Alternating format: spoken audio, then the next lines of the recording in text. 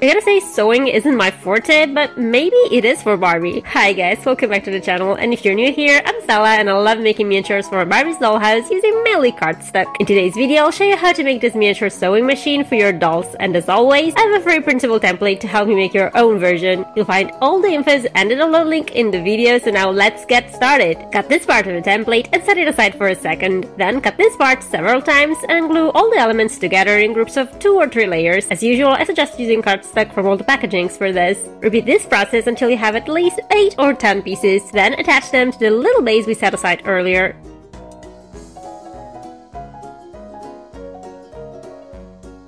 Next, cut this little rectangle and glue it to the rest of the structure. Now cut this part into lightweight cardstock and glue it on top of the other pieces. And here's a little trick. If you press the cardstock against a wet sponge, it will be a lot easier to shape it without ruining it. Now cut this part several times and glue the elements in groups of 3 or 4 layers.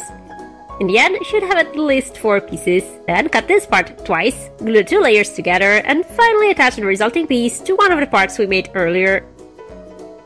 Next, cut this part into cardstock and attach it to this one. Then glue the remaining 3 elements to the same base. And you should end up with this. Now cut this rectangle into lightweight cardstock, dampen it with water, and glue it to the previous piece. And here's another little tip. You can use a nail file to smooth out any unevenness in the edges. Cut this part a bunch of times, and attach all the layers together.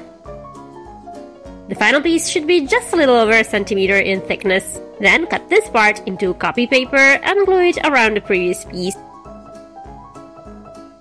Finally, attach these 2 elements together. Now cut this part a few times and once again stack the elements together in groups of 3 or 4 layers. Make at least 4 pieces, then glue them to this part of the template.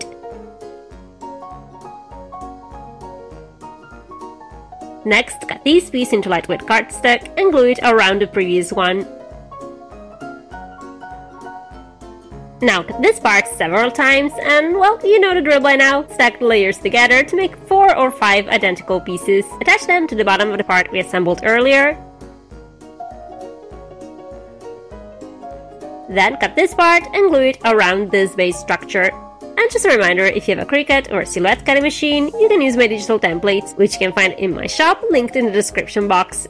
And if you're considering buying your first machine, or you simply want to try a new tool, or even just get replacement mats, I have some good news. I just became a Cricut affiliate, so if you want, you can use the links pinned in my comments or description box, and that's going to support my channel, which I would be very grateful for. At this point, we can attach these 2 parts together, like this.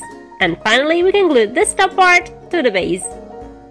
It's time to add some details to the surface of our little sewing machine. Cut this part into copy paper, fold it like this, and glue it to the machine's base. Then cut these parts into lightweight cardstock and glue all the elements in place this way. And just so you know, I thought it would be useful to make a list of all the supplies I like to use for my miniatures, like this type of cardstock that I'm using here, and in case you need it, you can find it in the description box.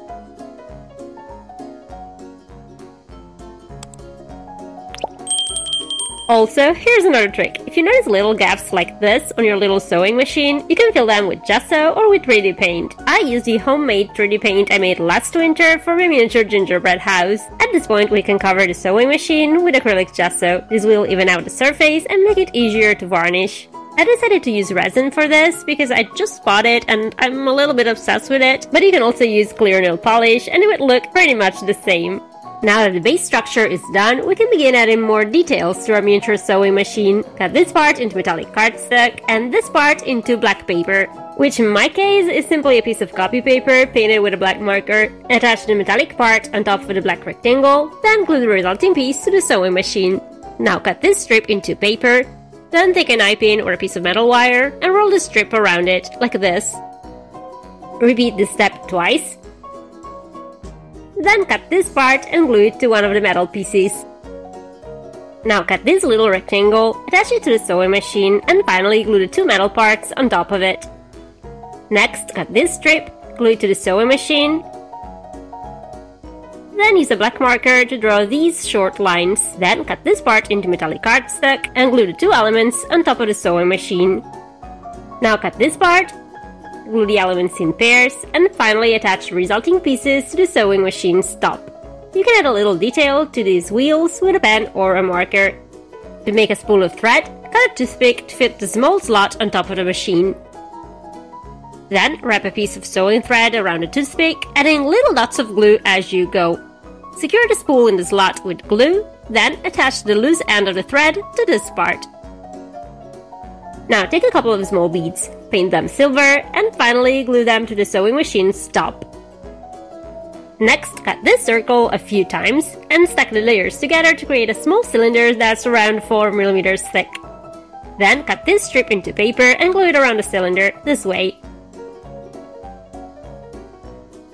Cover the resulting piece with acrylic gesso and a clear glass varnish, then glue it into this little hole in the machine's side.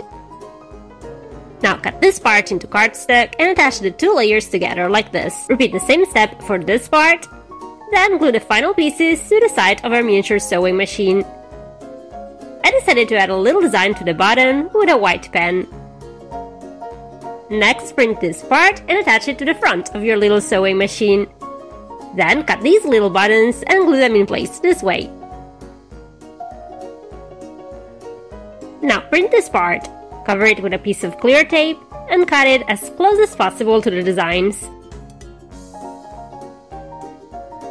Soak them in water for a couple of minutes. Then gently scratch off the paper from the clear tape. Attach the resulting stickers to the front of the machine. I also decided, and this was sort of an afterthought, to add a little pink dot to the control wheels on the machine's top. To make a pedal for our sewing machine, cut this part and fold its sides like this. Then take a piece of sewing thread, secure one of its ends with a knot, and insert it into this little hole. Fix it in place with a drop of glue, then glue all the tabs to create the base of the pedal.